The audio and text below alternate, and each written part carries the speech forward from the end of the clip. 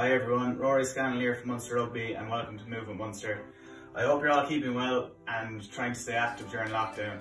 Today I'm going to show you a fun animal movement that you can do at home or in your garden to try and stay active. So it's called the gorilla shuffle, and you're going to take a nice wide base, you're going to bend down, touch your hands off the floor, you're going to reach your arms out in front of you, and then you're going to pull your legs up towards your arms. If you want to make it a bit harder, you can do the same by bending down, reaching out to the right, and same to the left. Give it a go and enjoy the upcoming challenge. Thanks.